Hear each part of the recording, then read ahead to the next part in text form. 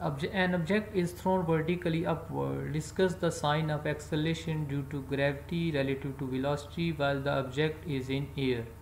So, in this case, we want to find the sign of acceleration due to gravity.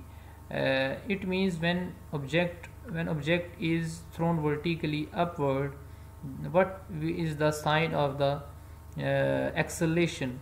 So we need to understand that if a body move against the acceleration due to gravity, the sign of acceleration will be negative. So in this case, the sign of acceleration will be negative. So why we can say that the sign of acceleration is negative? All those quantities are signed to be negative sign whose direction is opposite to the direction of initial velocity. If an object thrown vertical upward, so in the air we can say that this time the acceleration due to gravity is negative.